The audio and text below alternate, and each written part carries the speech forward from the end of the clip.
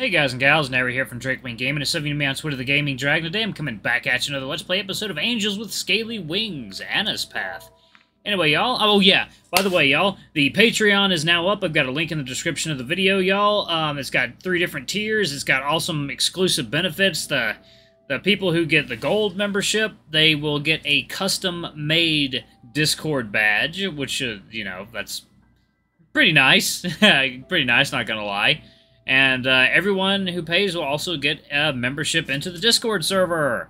So yeah, and if you don't, and if you like skip a month or anything, if you don't renew your membership, you still get permanent access as you are in that Discord server. So anyway, y'all, let's go ahead and jump right back into it, shall we? Alarm chain, you are up. If I can find alarm chain. Oh, alarm chain. There we go. You're up. Let's go. All right, let's do it. All right. What should I look at? The lemon. Lemon. Lemons. Lemons. Sounds like an internet historian.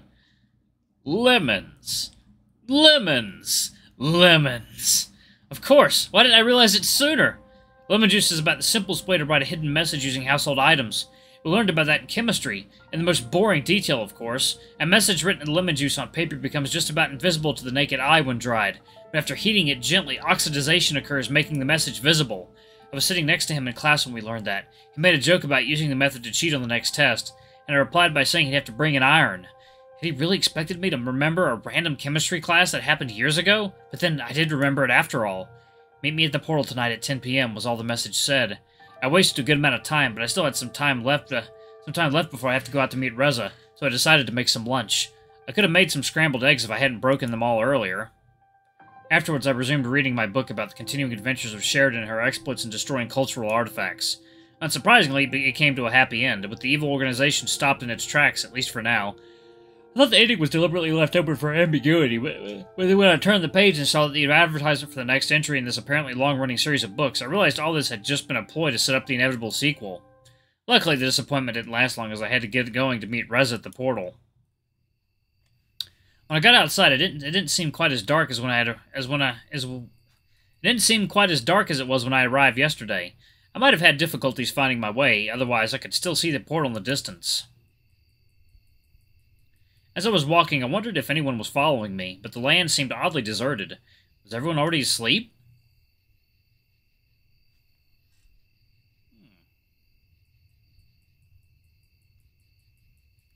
Eventually, I arrived at my destination. Reza was already standing idly by the portal, his fidgeting making it obvious that he had waited just for me. I was already wondering whether you'd get it at all. What a wonderful night it is. Just look up at the stars. You can see them so clearly here, without all the pollution lingering in the air like back home. Almost as if we were looking right into the face of eternity itself. For so long, humanity thought we'd find aliens out there, yet after all these years, we found we were still alone in the universe. Turns out we were just not looking in the right place. What's going on, Reza? Why did you call me here? At this time? For one, because we're sending the generator home. Right, before I was sent here, they told me that they would limit the use of the portal as they couldn't afford to keep it open all the time. In order to keep in contact with us and to enable us to send things over to them, the portal would be open for just a quarter of an hour each day. Sending something back home wasn't really problematic for us, since the high energy expenditure associated with sending bigger objects only affected the sender, not the receiver. However, this also meant that until all business was concluded in regards to our trade with the PDAs and the generators, we were basically stuck here. As for the other, you know what this place is. You said something about trouble. How much danger are we in, really? More than enough. I'm afraid this whole place will be gone soon, and we better not be here when it happens. You do? Well, then you know what we've got to do, right? Yeah. How did you find out? It took me quite a while, but maybe we can compare notes and make sure we're right. While we speaking, my gaze wandered and fixed on some movement nearby. It was hard to make out anything, but I imagine it might just have been the wind blowing through the nearby shrubbery, except for the fact that there was no wind. Reza. This might take a while to explain, but we've got the whole night. Reza, look!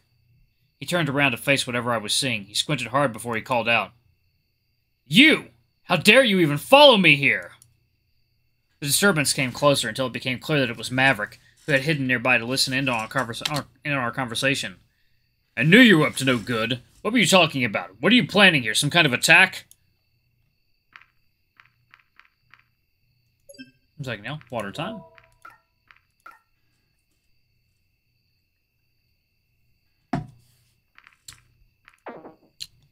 Wait a minute, there's no reason for... Don't try to deny it. I heard you both talking about it in the cafe, and I saw the letter. You think I couldn't smell the lemon on it? Pathetic. You'll have to come with me to the police station now. Both of you. Come on, I think you're overreacting. Oh, shit. Reza, what are you doing? Come on, Keegan, let's get out of here. In the dragon's side, I could see the wound where the bullet had penetrated his hide, a trickle of blood staining his dark scales and the earth underneath. Reza used the opportunity to run off in some direction. I wasn't sure which. I frantically scanned my surroundings looking for Reza, though he had already vanished into the darkness. What was I supposed to do, run away as well? Well, help Maverick? I was just a diplomat. I had no idea what was happening. Ow. Suddenly the dragon whipped around, hitting me in the guts with his thick tail. I was lifted off the ground briefly before I felt the impact of my body hitting the ground hard enough that my vision blurred almost immediately. A deafening roar battered my ears. Was this his cry for help?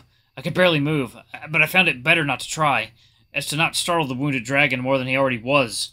It certainly would have ended badly for me if he tried anything. I heard him take a few unsure steps before he lay down on the ground, panting. I'm still watching you, you know. You better not move for your own good. If I have to get up again and come after you in this condition, I can promise you it won't be nice. It took a few minutes of listening to his labored breathing before someone arrived. It was two dragons. The first I recognized as Sebastian, the other one I didn't know. I heard Sebastian and Maverick exchange a few words when the stocky fellow approached me. Bryce!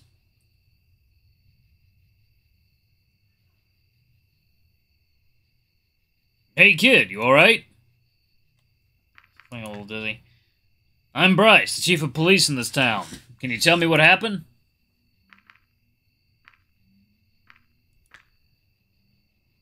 Ooh, excuse me. Is that so? His face was stern and seemingly lost in thought as I overheard Sebastian's conversation. Yeah, but you're the flyer on duty. We probably won't find him now. Not here in the darkness at any rate. Well, that's just brilliant. What do you think, Chief? Keegan, can you walk? Yeah, I think so. All right, Sebastian, take Keegan to the apartment. Get us some help here for Maverick, and then we'll look for Reza. Right on. Come on, Keegan. I'll help you up. I was still shaken up by the events I just witnessed when I arrived at my apartment. Not knowing anything better to do, I soon fell into a deep slumber.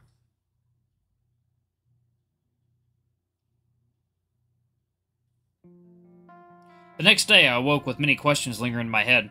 I considered calling someone from the police department to ask about Reza and Maverick, but in the end I decided against doing so, as soon as I was sure they would contact me if they had anything to tell me. I knew it was no use worrying about it for now, so I settled for starting another book. It didn't take very long, though, before the doorbell rang. Did Bryce the chief of police take it upon himself to escort me today? Oh, it's you again. Are you surprised? No, but I guess it'll mean bad news. Afraid so. How are you holding up? Better than yesterday, that's for sure. Let's go for a walk then, shall we? Sure. This time I was taking along a different route than yesterday. I was quite sure there was more to this than just taking a walk. I'll just go ahead and guess you didn't find Reza. Yeah. We hoped he would have come back on his own by now. Do you have any idea where he might be? Maybe he mentioned some sort of place in particular that holds some meaning to him. No, not really. We didn't get a chance to talk much at all yesterday before. There's that, too. I have no idea why Reza would have done anything like that. I had the impression that they weren't very fond of each other, but this... How is he, by the way? Oh, Maverick is doing fine, but there's plenty of blame to go around. You're right. They didn't particularly like each other. In his statement, Maverick says he suspected Reza of planning some sort of attack. Do you know anything about that? No, he only told me something was going to happen, not that he was planning anything. At least that was the impression I got. He's suspecting you too, by the way. You both planned this all from the beginning. No, that wouldn't make sense. Actually, none of this is making any sense. Why would we go through all the lengths of our agreement only to jeopardize it by doing something like this? Second, y'all. Water time.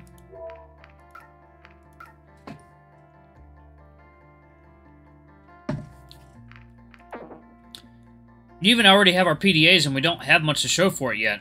If we hadn't added into Fairy's plans, this wouldn't have been a very good idea. You have a good point. I believe you, but from our side, we only have Maverick's word on the whole matter. After all, he was the one who spent the most time with Reza since he arrived here. But even then, he didn't really have any reason to follow you yesterday, and his behavior was completely out of line. I'm just glad you came out fine. If he wasn't on mandatory sick leave, he would be suspended right now. We'll have to wait until this whole thing is over before we decide what to do with him. I can assure you this won't be taken lightly.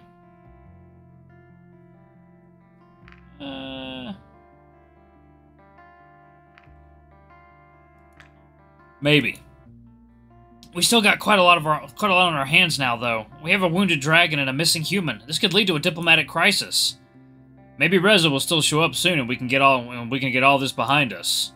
I hope so too. I really wouldn't want to jeopardize everything over this unfortunate incident. Yeah, how about we both just keep quiet about this whole thing for now? After all, I don't think any of us wants our people panicking about this already, right? I really nodded in agreement.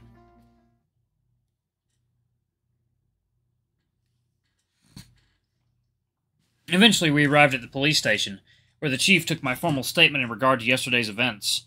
He asked me about Reza and Maverick, too. Not that I knew much of anything that preceded yesterday's events or the mysterious catastrophe Reza had mentioned.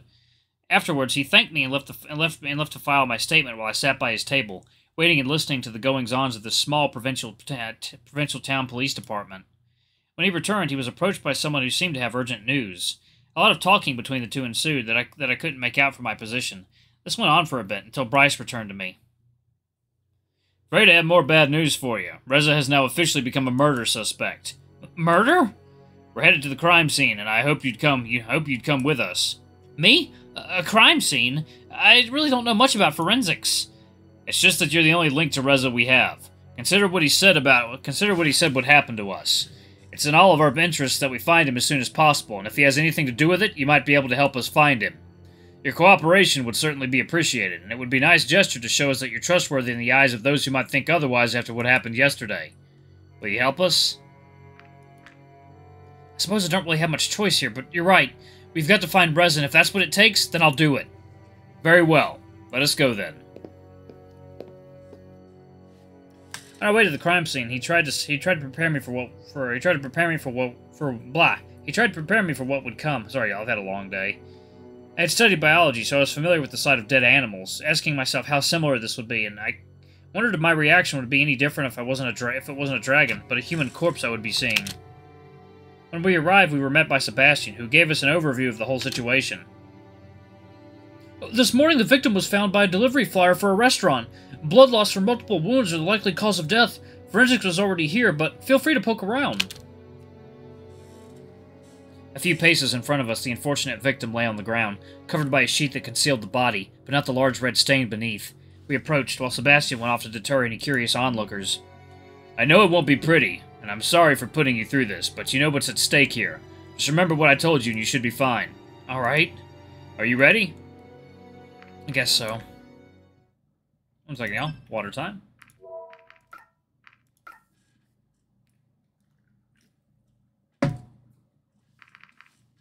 Alrighty.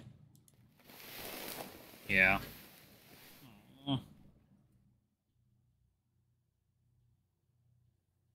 sad. Oh, killing sweet, sweet dragons. Oh, yep. Blood on the mouth. What do you think? Well, he's definitely dead. Yeah, rest in peace. Let's just say this will be your test. And tell me what you can deduce from what you see. Give it your best shot. 2 wings, 2 legs, just like the waitress in the cafe. About as big as a human, lengthwise, if not slightly taller. The wingspan would certainly look impressive at that size.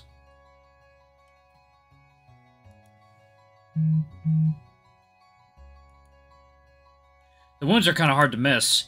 True, but what are they telling you? Usually large or small person. Oh my god. Jeez. We're inflicted with a sharp implement. They're clean cuts, like from a knife or another sharp instrument. That is true, but why does this matter?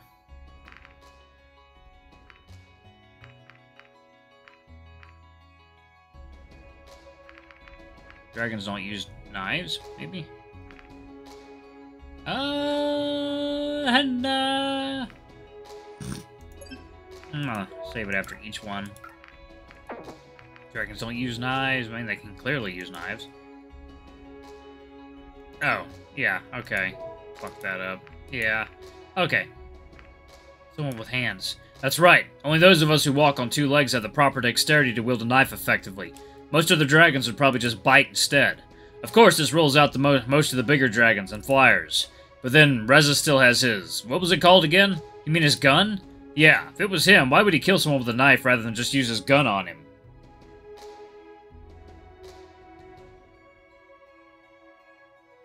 He wouldn't, because it wasn't him. Because it was clearly a suicide, oh my god. I don't want to make any noise. He did not want to make any noise. After all, he ran away from Maverick, trying to hide from the police. Something as loud as a gunshot would have easily given away his position and alerted others in the area. Right, that could be a good reason. By the way, which wound do you think was the lethal one? Yeah, probably that one. Alright, y'all, I'm actually going to pause it right there. Thank y'all so much for watching. Don't forget to like, comment, subscribe, ring that notification bell. And don't forget, y'all, to check out the Patreon. Any support is definitely appreciated. Especially with our bills being as high as they are. But anyway, y'all, I love you all. I'll see y'all in the next video. Bye-bye!